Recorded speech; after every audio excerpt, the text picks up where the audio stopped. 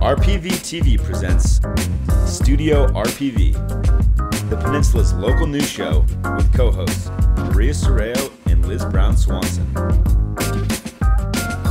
On today's show, we take you to the Palos Verdes Art Center for a brand new exhibit that will inspire your inner artist. And just in time for you to participate in an art contest to celebrate the city of Rancho Palos Verdes' 50th anniversary. And it's Heart Month. Are you eating heart healthy?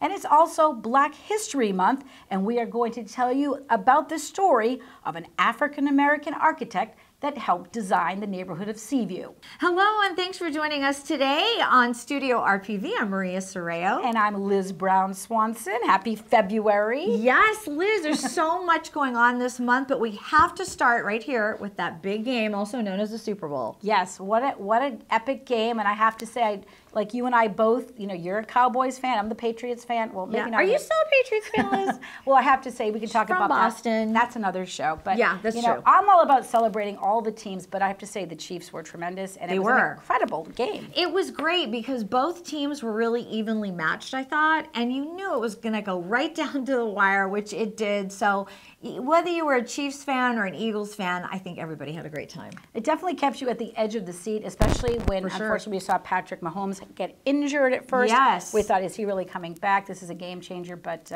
yeah, red and white won. I think that he would have had to have his leg fall off before he was not coming back on that field. Yes, so, yes. Congrats to the Chiefs. And we were also talking about just the sort of the first things that happened at that Super Bowl. You were mentioning there were two African-American quarterbacks. Yes, two brothers that played in a Super Bowl against each other, which was really exciting. So that was fun. And the mom had the coolest outfit ever. She had half Chiefs and half Eagles, and I'll have to throw some pictures up there because they were so adorable. She even had the names on the back of her shoes, so it was so good. And actually, it was fun to see creative. when she was sitting in the stands. She was with DeMar. That's right. Yes, so he and was Roger there Goodell. looking healthy, She of had course. a good seat. Yes, of best course. seat in the house. But we had a great seat watching from home, right? We absolutely, yes, absolutely. I met some friends, and we just had a great time, watching the game. So, yeah, it was a lot of fun. A lot of fun. Excellent.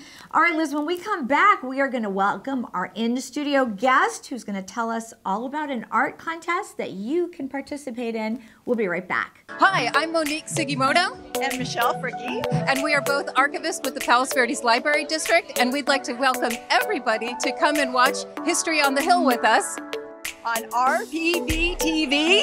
So we'll see you there. Emergencies and disasters can happen at any time, causing an extended utility outage. Incorporate these easy tips to help you and your family deal with major utility outages. Know where utility shutoffs are located and how to use them. You could be on your own for some time. Gather your supplies now. The steps you take today can help ensure the safety of you and your family. Contact us for more emergency preparedness and disaster safety tips. We are back and now joined by Recreation and Park Specialist Karen Okstad. Karen, thank you so much for being in studio with us today. Thanks for having me tonight. You're joining us, of course, to tell us all about what's happening with the city's ongoing art contest to celebrate 50th anniversary. It's so cool what you're doing. So share how our RPV residents can get involved with the art contest. Well, we are having an art contest to commemorate the 50th anniversary. We're basically accepting traditional media, 2D media, but it can be traditional and digital as well. We're inviting RPV residents from the age 18 years and older to participate, and school children from kindergarten to high school that reside in the peninsula area. They are invited to participate as well. What kind of things are they drawing, painting? What kind of pictures are you seeing? Kind of art? Right now, we are seeing a lot of lighthouse pictures. We've seen one come in, it was a painting of wayfarers, and they're all amazing, beautiful. We have a lot of talented people in the city. Yeah, they're my gosh, submitting so artwork. many. So, yeah. So I encourage you, get out there. We have a lot of trails, parks, beautiful landmarks and park sites, and get out there, paint. If you're more into computers, if you're a Photoshop guru, you can paint on your computer as well. Can you just share more about how submissions will come to you in the city? Because they're doing this electronically, and they've used the website, which is rpv50.com. So talk about that process, because people aren't dropping off paintings to City Hall. No, we want you to keep your original work. So if you are taking the traditional route with painting or pencil drawing or charcoal, etc., you can take a picture of your work, or you can scan it in, and you can just submit it on the city website. Okay, and I know you were mentioning that you've been involved with this contest, creating it and so forth. How did you guys come up with this idea?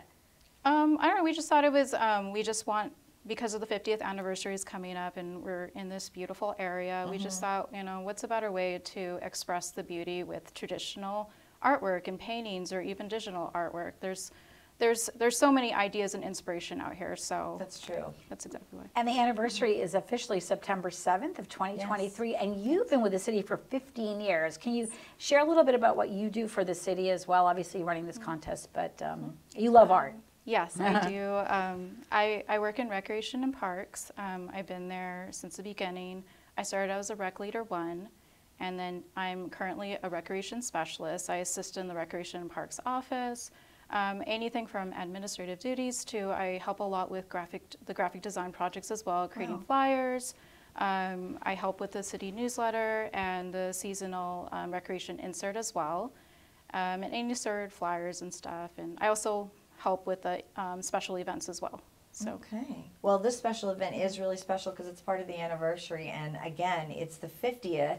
So get out there and just get your inner art on. You know, we want to see beautiful, just drawings, paintings of the landscape, whatever you love. Time to paint the town, and I say no paint by numbers. That's what we used to do. Right, we did, didn't we? I loved those. I have to say, what would inspire you to draw as part of the history of the city? What would you be doing? You know what? For me, it would be the ocean, and of course, that lighthouse is so beautiful next to the ocean. But any ocean, even with Catalina in the background, like the views from here are so amazing. So I think for me, it would be that. What about for you? I would have to say, possibly, I would make an attempt at the Wayfarers Chapel. Oh, that would be great. Just as a structure itself, you know, right. And you know, part of our history and all of that, and just very special. And how about for you? Yeah. Oh, Karen. gosh. How do I choose? Forestall Reserve is beautiful. If you haven't been there, please go. Red, towering cliffs, ocean views, beautiful native plants, animals. I would go at sunset. Abalone Cove, of course. Point Vicente Lighthouse, of course, like you can never go wrong with there, but there's like so many other areas, you know. I'm trying to think, you know, we have the Three Sisters Reserve. I'm sure it's a lot of wild grass growing in there, probably mustard, flowers. This is the best time to do it because we're entering spring, and it's just, we're surrounded by beauty. Baby animals too, we're gonna start seeing baby bunnies and, you know, other animals coming out. So get out there, you know. Whatever inspires you. That's right. I'm surprised you didn't pick a bunny. I know, I love bunnies. There's nobody that hops around and chases bunnies more than her. You love so seeing cute. them. They're adorable. So you have till the 28th, till the end of the month to submit that. And of course, for people watching, they want to know, what are they going to win? Yes. So first prize winners, and this is based on each age category in the contest. The first prize winners, you're going to get your art displayed in the seasonal recreation insert, which is just an insert that goes with the city newsletter. It gets mailed out to all the RPV residents. So your work's gonna get out there, your name's gonna get out. You're gonna get that exposure, and you will have your name credited on the cover. Second and third prize winners, you will get your artwork displayed on the 50th anniversary website. And you'll also receive a tote bag with souvenirs inside. How fun. Well, the judges are going to have a tough time because we know how much talent it is right here in Rancho Palos Verdes. And so much. So keep them coming in, the submissions coming in. And then who will be judging the contest? Right now, it's probably going to be a collection of committee members and staff. It's going to be a panel, for sure. But I'm not specifically sure who it's going to be at this time. It's going to be tough, for sure. Absolutely. Very exciting. Yes, very much so. And I think for artists especially, you want to see your work displayed. So the fact that everybody will have a chance to see it is going to be so exciting, too. Yes. Very good. Well, Karen, thank you so much for being with us today. We appreciate you coming in studio. Thanks for having me. Yeah, absolutely. And when we come back, we're going to have more art for you. You're watching Studio RPV.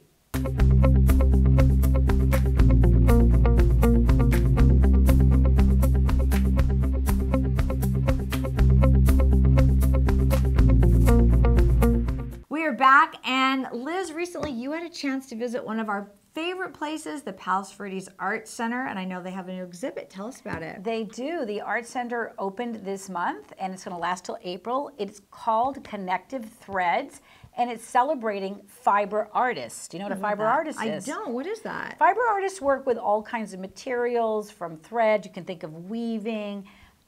You can take things like receipts. And there was a kimono on display that's all made out of paper receipts. So it's a fascinating way of doing art, and there's about 28 artists, all from Southern California, on exhibit. So we're going to take you to the show. All right. Welcome, everyone. I am Carrie Burkle, one of the co-curators of the exhibit Connective Threads, Fiber Art from Southern California. And this is an amazing gallery at Palos Verdes Art Center. We have most of the textile arts represented: weaving, tapestry, basketry, twining, artists who put fabrics together in really powerful ways, artists who collect trash and then manipulate that trash using fiber techniques, so the idea of stretching materials.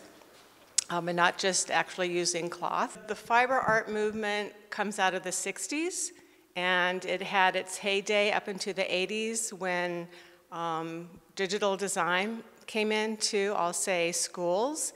And now the pendulum has swung. So now we're seeing a resurgence of people, students in particular, who want to get their hands dirty, work with materials, and not necessarily sit in front of a computer screen. Hello, my name is Gail Fraser, and I am a fiber artist, and this is my piece. It's called Impulse, and it is made from wax linen, and it is hand twined, and that is taking all of the work, not on the loom, but on your hands. Hi, and welcome to the Palos Verdes Art Center. This is our 92nd year of being a community art center up on the hill here, and we're very excited. We're today opening our current 2-month show, which is called Connective Threads, so please come by and visit us. The show is on through April the 15th, but we have a lot more things to offer at the art center.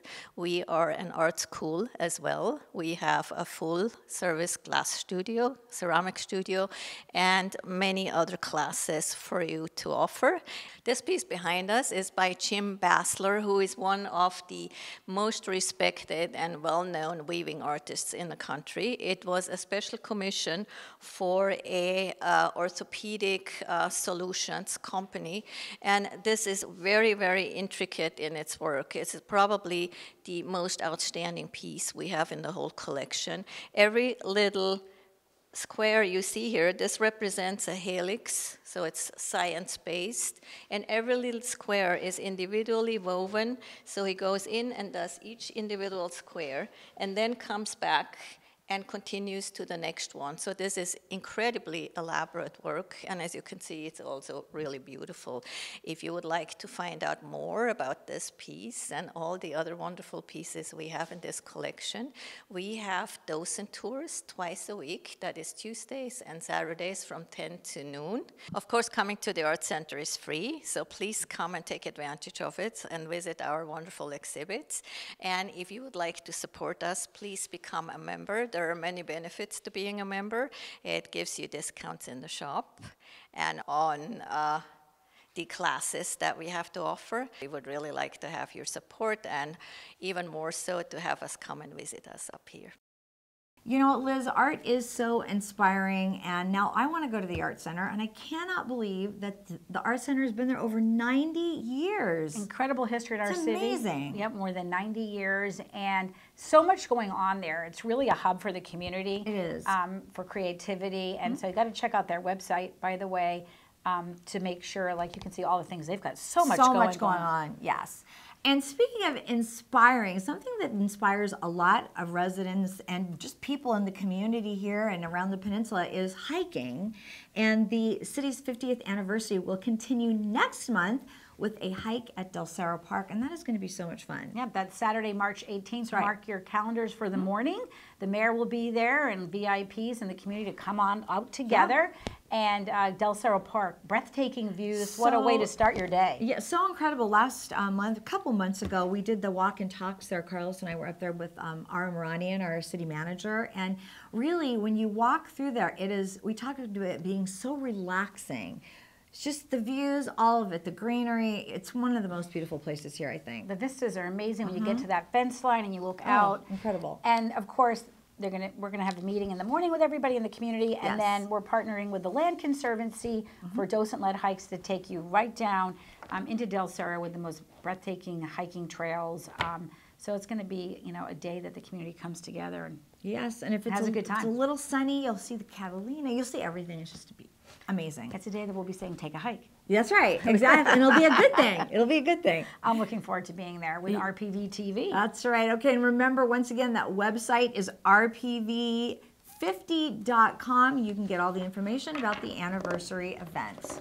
Who knew that February was full of so many things, Liz, so many different topics, including Black History Month, and I know recently at the City Council meeting, the famous African-American architect Paul Williams was recognized, and I know that he had a lot to do with creating your neighborhood, Seaview, and he was really an architect to the start. So tell us more about Paul Williams. Okay, so Paul Revere Williams is a fascinating and incredible story of an African-American who was born at the end of the 1800s. He went to USC. His contributions, I think he has over 3,600 buildings, homes. All over Los Angeles. But the neighborhood I live in, Seaview, is his claim to fame right here in Rancho Palos Verdes. That's right. So in the 1960s, he designed mid-century homes, 190 of them in our tract.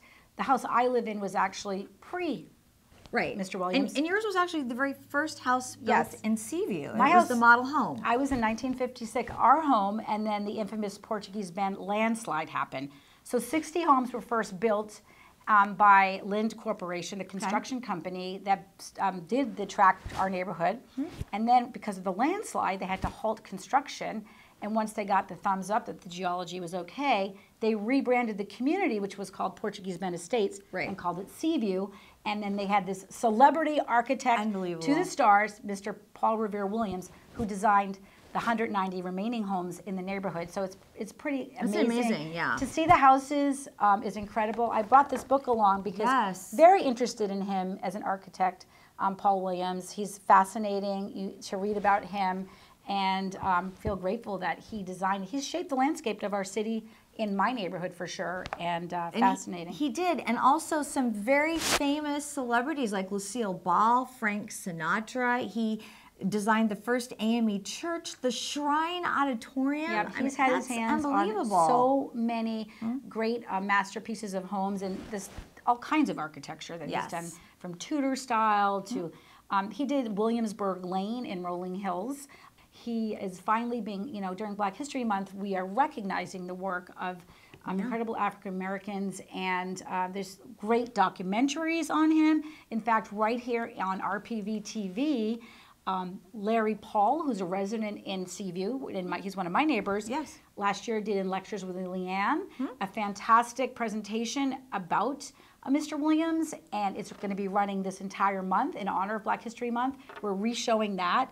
10 o'clock in the morning, 10 o'clock at night. 10 and 10. RPV TV, 10 and 10, to learn more about this unbelievable genius of an architect that has shaped our landscape, and I really recommend learning more about him.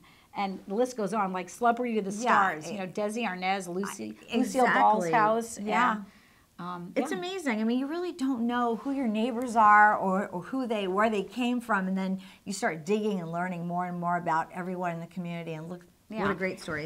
And his story is inspiring for so many reasons. He was, during the times that he was born in, he was an orphan as well, and just did not let race get in the way. No. He just pushed, and he was, at USC. He's being honored like he should be for just the work he has done, and what an amazing talent. All of his blueprints are at the Getty Museum. So we're going to see a lot more about him, I think. It's exciting. It's like, I find his work incredibly exciting, and just drive around Seaview and check out all those mid-century homes that he designed, because they're fabulous homes. It's incredible. And get the book too. The pictures in the book they're fantastic. Yes. Very good. All right. Well, we will be right back. You're watching Studio RPV.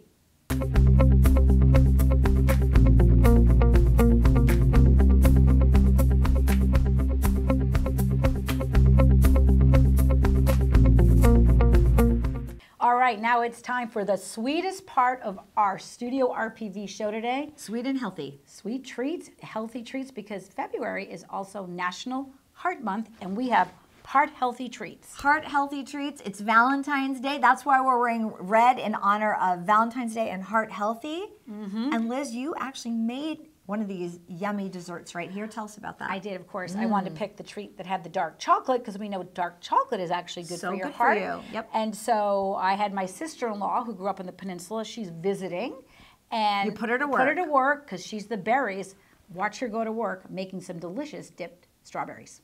Hey Liz and Maria, thanks for joining me to make these heart-healthy strawberries, chocolate dip, dark chocolate, for a heart-healthy snack for a sweet treat. We have just 4 ingredients. We've got strawberries, dark chocolate, 1 teaspoon of avocado oil, and nuts, which are optional.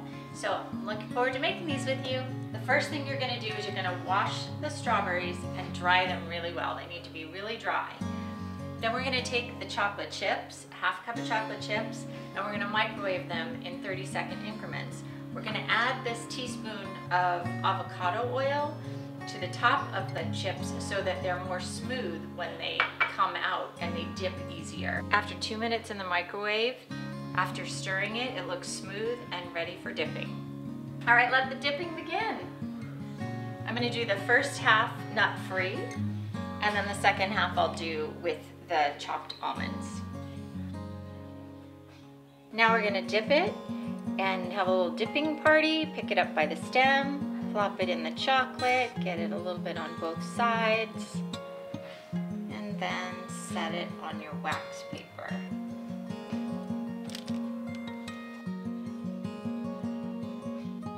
Now it's time to go a little nutty.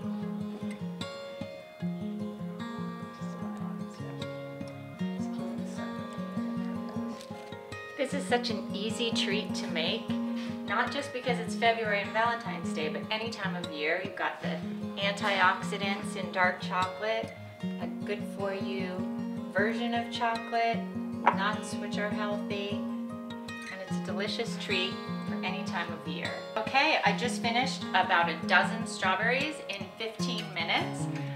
When you're finished, you can pop them in the refrigerator, let them firm up a bit. You can leave them on the parchment paper. I think I'm just gonna pop this one in my mouth now. Delicious.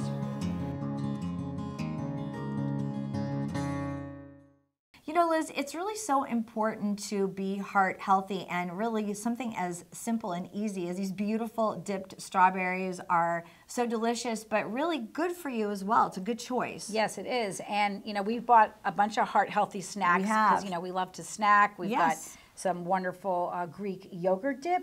It's a zero fat yogurt dip that I just added a bunch of herbs, and I actually caramelized some onions, a little bit of onions. Added those in, and of course you can never have enough nuts. Well, we say that, almonds. But actually when you get your nuts, you're supposed to just have like a handful. Yes, at a time. Yes. I guess I'll be eating these after. Yeah, I guess you'll be eating those and fresh now. Vegetables. Yep, can't go wrong. For your dips, and I know how much we like our potato chips, but we try to avoid that now, right? So go for the fresh vegetables cut up. Right, and then raisins are a great heart healthy snack, as well as oatmeal, a great starter for the morning. So that's also a great choice. And Liz, for you, you have lost 16 pounds, really sticking to basically a heart healthy diet. I did. How difficult has that been, or what kind of a challenge was that for you? Well, it was a shift for me, and I've decided, it started about 3 months ago, realizing that it seemed like every 10 years I was putting on another 10 pounds. Right. And as though I consider myself a healthy eater, I was eating too much and too much of the wrong things. Yes. Like I mentioned, potato chips. Well, your body changes. I started the put the chips down theory and pick up the vegetables.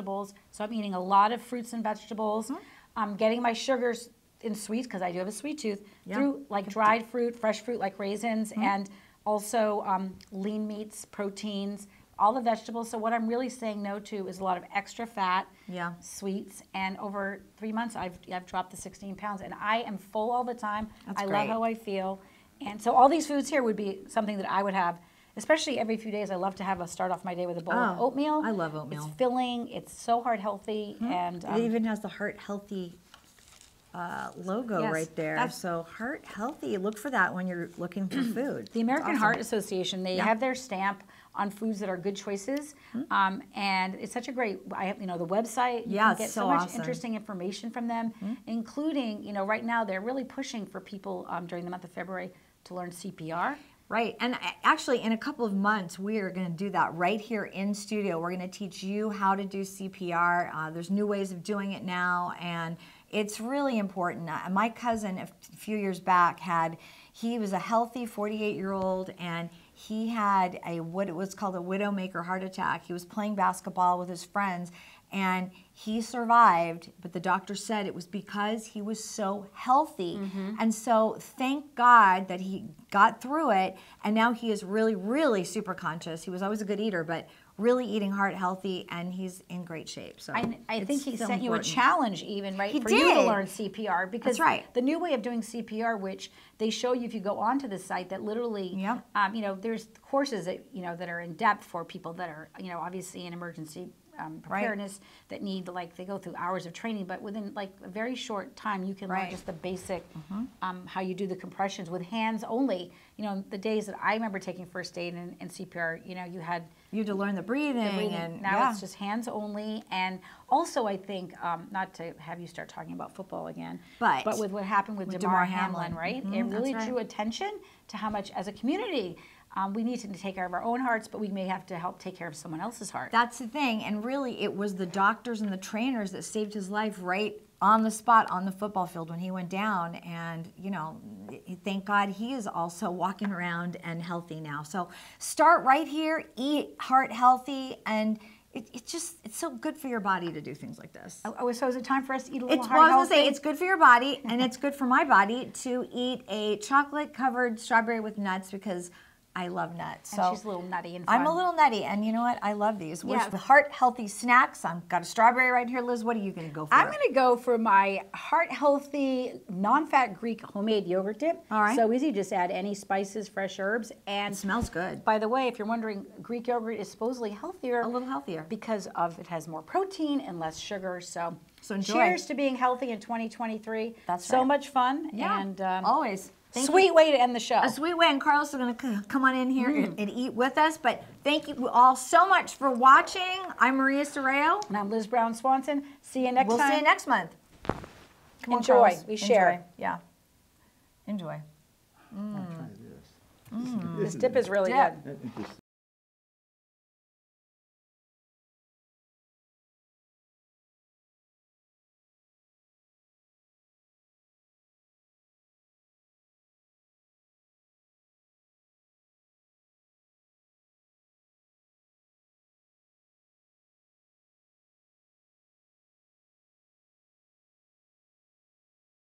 I'm Maria Serrao. And I'm Liz Brown Swanson. Liz, are you looking to have some fun in Rancho Palos Verdes? I'm always looking for some fun. And are you looking to find out about all the great things happening in our city? Including the city's big 50th anniversary, and you can find out every month what's going on. You can find out right here on Studio RPV. On RPV TV.